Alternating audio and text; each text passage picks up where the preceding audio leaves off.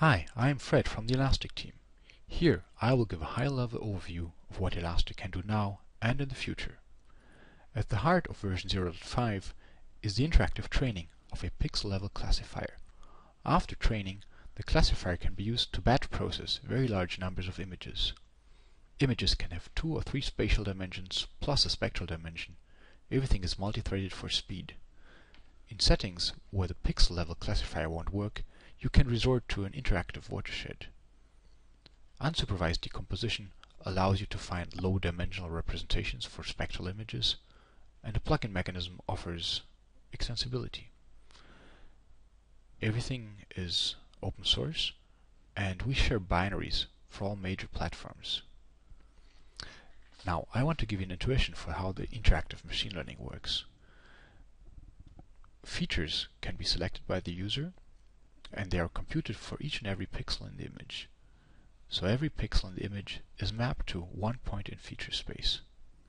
Now the user can provide annotations in the image domain, which are of course transferred to the feature space, and can be used to train a classifier. Once the classifier has been trained, predictions can be made for each and every point in feature space. That means for each and every pixel in the image domain. If you're not happy with the current result, for instance, I see some problems here, you can give further annotations and thus improve your classifier. All of this is shown in more detail in the other videos that you can see on the documentation page.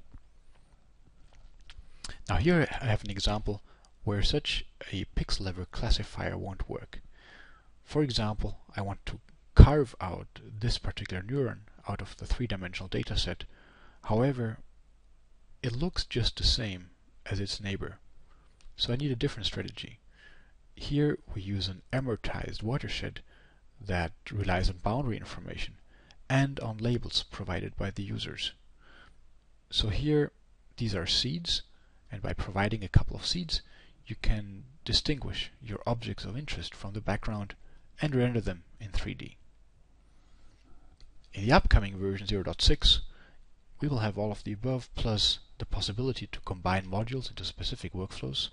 There will be just-in-time computation that will bring interactive machine learning even on very large datasets to the notebook, and it will allow operations on structured objects such as region adjacency graphs and so on.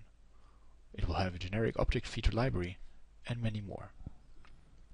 For more detailed demos, please have a look at the other videos and explore and enjoy yourself. Thanks for listening.